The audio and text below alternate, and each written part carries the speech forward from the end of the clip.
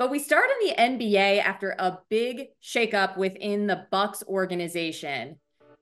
Adrian Griffin is out as head coach midway through his first season running a team. The Bucks may be 30-13, good for second in the Eastern Conference, but they're one of the league's worst in terms of opponent points per game. They're 22nd in defensive efficiency this season after being fourth last season. Time for more money with Matt Moore and Jay Money. Great to see you guys. Matt, I'll start with you because you wrote an extensive column for Action Network about this. Why was the decision made to move on from Griffin? Yeah, Maria, this was a long time coming. This wasn't any sort of surprise for anyone that's paid attention to what's been going on in Milwaukee this season. It's going to surprise a lot of people because they look at the overall record for the Bucks and go, but they were second best team in the Eastern Conference. But whenever you looked under the hood, you saw that there were a lot of problems there. The indication was pretty much that Griffin started losing the players from the get-go. There's a lot of indications that Damian Lillard always had some skepticism about him. Obviously, Terry Stotts, Dame's old coach, left in preseason. That was a warning sign. Then you have Bobby Portis calling out the coach after the in-season tournament, reported by Chris Haynes. Chris Middleton and Brook Lopez had to have heavy conversations with Griffin about changing his scheme in order to get the defense back on track, and it never did. And then finally, it seemed over the last couple of weeks that like he'd lost the confidence of Giannis. Giannis was a huge advocate for Griffin's hiring this summer. He was a major voice in the front office's decision to hire Griffin. And when Giannis lost that confidence in Griffin, that may have been his kind of last step before being let go. I think when you look at the team, confidence was spiraling despite the record. And it's a good indication sometimes that how the players feel about their own game, especially with a veteran squad like this that's competing for a championship, that's more important than just looking at the record and telling yourself that everything's fine.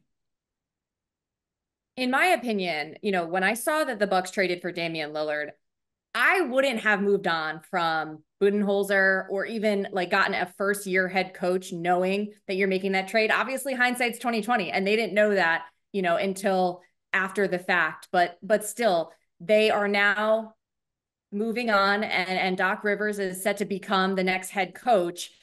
Jay, does this coaching change overall make you feel better or worse about Bucks' futures?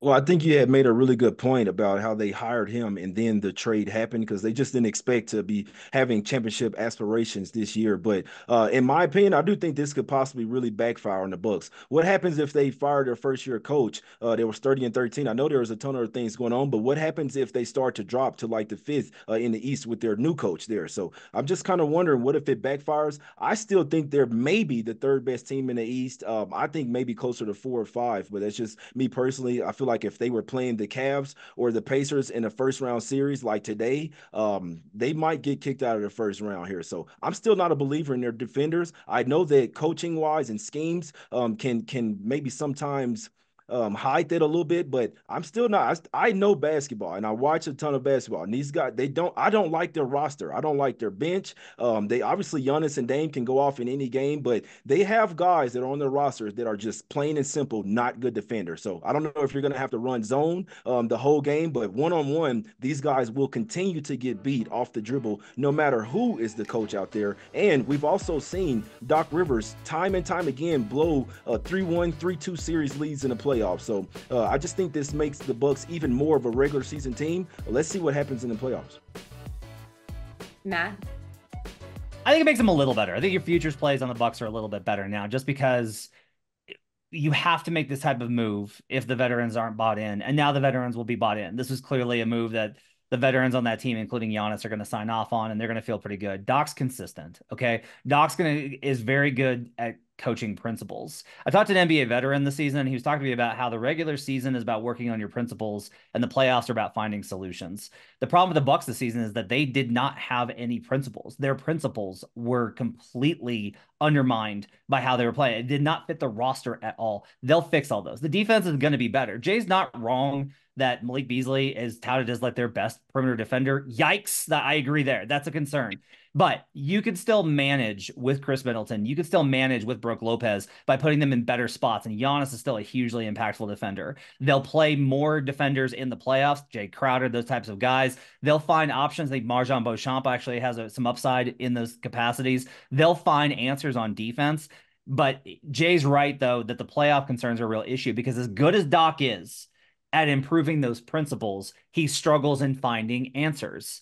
The playoffs now are not about how good you can be. It's about finding solutions to the problems presented. Denver was one of the best teams at that last season. Guess what? They won the title. We saw teams that could answer and formulate different solutions to the problems presented round by round. Those are the ones that advance now. Rivers has never been strong at that. He was most successful in 2008 with the Celtics team where they were just better than everybody else at what they did. But without that kind of advantage, it really is going to put a limitation on what they can achieve. So no, I don't want a position on the Bucks as an Eastern Conference champion right now. But I do think that there will be ways in which they will look better over the back half of the season, and it's going to improve their standing in various matchups. They have a better shot now moving on from Griffin and adding Doc, but against the top tier of the East, they're still very low in terms of the coaching pecking order, especially given the fact that one of the weakest coaches in the Eastern Conference, Joe Mazzulla, he outcoached Doc last year. So all of this leads to this is not the time to be buying in on the Bucks. Let's see what Doc does with them first,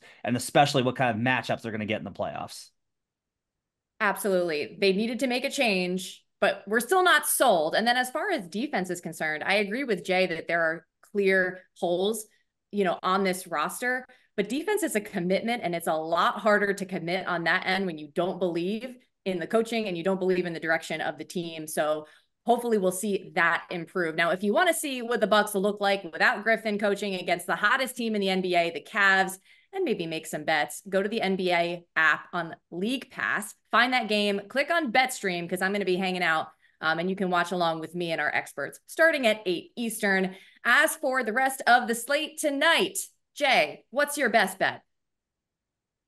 I will say that I do think the Bucks come out with a new sense of energy tonight. So it's not my best play of the day, but I wouldn't be surprised if the Bucks came out in the first quarter and first half with just like happy that they got a change of scenery over there as far as the coaching wise. So, but my best play of the day is, it's a little ugly. I'm going with the Detroit Pistons on the money line in this one, but don't look now. They're playing a lot better basketball. They're 5-0 against the spread in their last 5 games. A couple of those games were versus the Bucks and the Timberwolves as well, where they really had chances to win those games. You have they're going up against the Charlotte Hornets here that have six more won games in them, but they're the underdog in this game. The Charlotte Hornets are obviously coming off a win. They're 1-8 straight up coming off a win this season. I think it's going to be 1-9 tonight. Give me the Detroit Pistons in this game to win outright. I really like it. Charlotte had no business beating the T-Wolves, and meanwhile, the Pistons are one of those teams that played the Bucks really tough the other night. So, Matt, what about you? What are you betting tonight? 2 things real quick. The Pistons are 0-2 as a favorite this season. This is a gutsy pick. 0-3.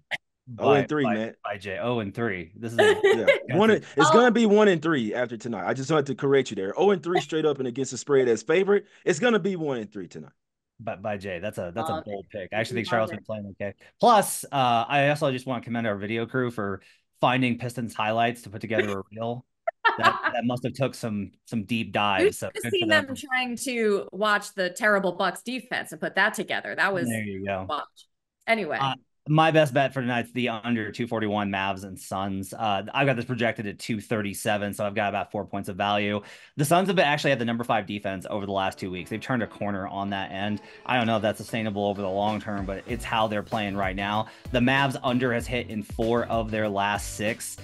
There's a kind of an interesting trend happening. If you pay attention kind of to the chunks of the season, Dallas is slowing down more and more. They started off as a real high-paced team, and they're still in the top half of the league in pace, but they're slowly dipping down as the season goes along, getting more and more into Luka Doncic dribbles the air out of the ball, and then somebody shoots a 3.